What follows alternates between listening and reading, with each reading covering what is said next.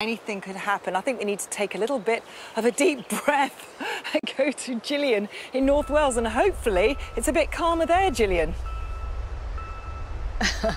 It is calmer, but we still have quite a lot of drama here as well. We are back for a second night at Gwaith Powdwr. It is a North Wales Wildlife Trust nature reserve. And looking around me, it's really hard to imagine, but this landscape was once scarred and barren. This used to be the site of an explosives factory, but now nature is reclaiming it back.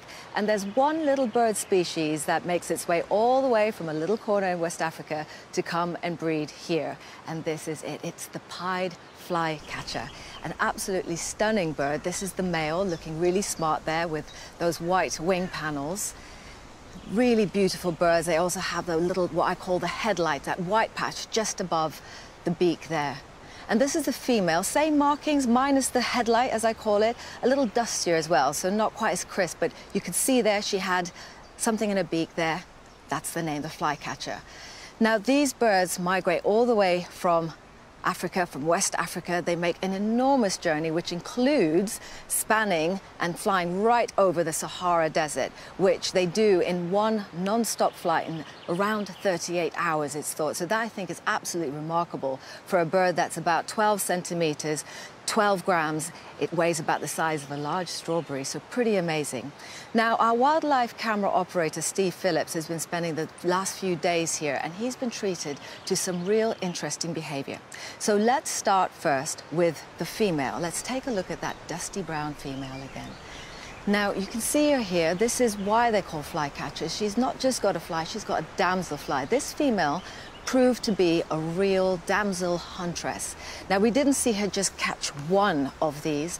We saw her catching these time and time again. Now, bear in mind, she's plucking these damselflies from midair, and this is her returning to the perch after each flight.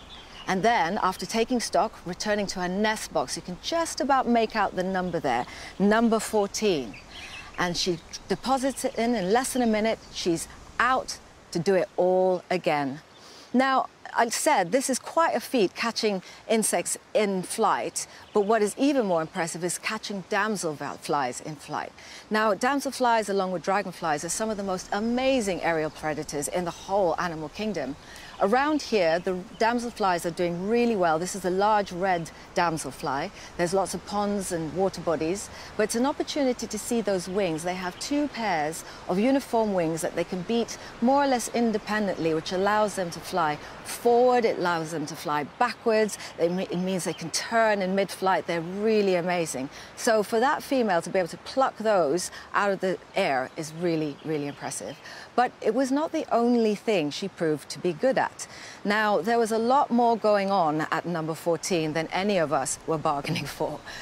So this is her mate. This is the male. Now, if we take a really close look, you see that patch there above the beak. I like to think of it like the headlights. It's a really nice feature because it allows you to distinguish the individual. His is bright, it's big, it's bold. It even has a little flick there. Now, this is another male. And this was a male visiting the same nest box. Now, his little headlamp there above the beak is not as crisp. It's a bit smaller, it's a bit faded, it's a bit messy. And those little white patches are what the females are looking for in terms of attractiveness in a mate. Somehow, though, she seemed to have mated with both of these males, and we saw them coming out. She obviously asked them to take the rubbish out. This is mate number 1 taking a fecal sac out of that nest box. But both males seem to be going in and out of that same nest box, number 14. Now, it's possible that the clutch that she has in there, the chicks are just mated from one of the males. She might have two clutches there, chicks from both males. But unfortunately, this is a case of who's the daddy? Nobody knows. So both males continue to provision and help that female raise those chicks because they may have skin in the game. There may be genes there that they want to make sure make it to fledging.